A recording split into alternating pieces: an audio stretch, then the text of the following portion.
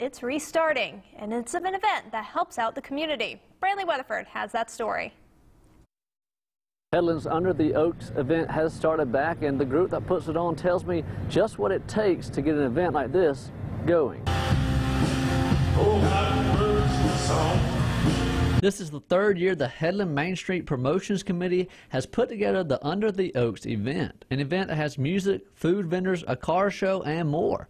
A lot goes into making this event happen. We line up the food vendors. We spend months accepting applications for bands and lining those up, working with local restaurants and shops to make sure that they're going to be open and offering specials and doing things that the whole community is going to want to come out for. Thomas says this event is huge for the local economy because of all the community support. It's one of our biggest nights of the year because it brings so many people in that wouldn't otherwise come to Headland.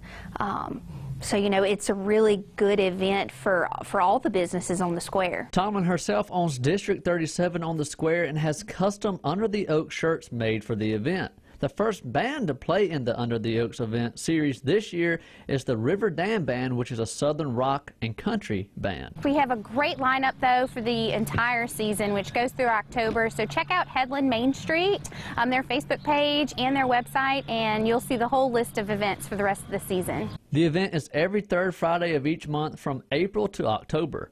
In Headland, Brantley Weatherford, WDHN News for the Wiregrass. In other Wiregrass news, the